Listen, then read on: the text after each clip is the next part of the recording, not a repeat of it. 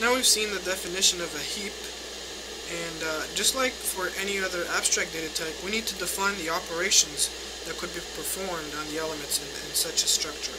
And the operations, the most common operations for a heap are add, the addition of an element, and removing an element, also called offer and pull. Of course, removing an element will remove the element with the highest priority, and adding an element would add it in its proper position.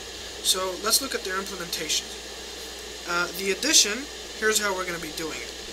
We're going to add the element to the very last level. Because our tree is a complete tree, a heap we said is a complete tree, and all of its levels are full except for the very last level. So we're going to add our element to the very last level if it has some empty space, or if it doesn't have any empty space, we're going to create a new level and we're going to push the element to the very left. So we have to actually push it to the very left in order to satisfy one of the conditions of the heap. And then what we're going to do, now that we've added the element, we have to sort it or position it in its right location in the tree. So what we're going to do is we're going to recursively swap with the parent. So we're going to look at that element that we've just added, and we're going to recursively swap with the parent if it happens to be less than its parent. Because remember, we're trying to preserve the property of a heap whereby every node is smaller than its children.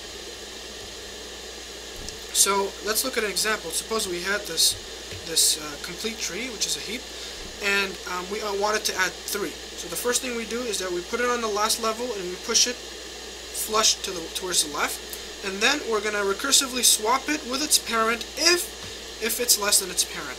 So since 3 is less than 5, we swap it with 5, and then since 3 is actually is larger than 1, so now it's in its correct position, we could stop right here. Removing an element, i.e. dequeuing if you want, would amount to actually just removing the root, because we want the element with the highest priority, and we said that the root would be the smallest element, and by small we mean it will have the highest priority. So remember, they're ordered by priority, and whichever element happens to be at the root happens to have the smallest, if you will, value, but it's not actually the value that we're looking at. We're looking at the priority. We're sorting them by priority, and which is our criteria. And then what we're going to do, so we're going to take out, we're going to be taking out that root, returning it. So we've dequeued the element, but then we're going to have to reorder our tree. Now we have a hole here. So how are we going to do that?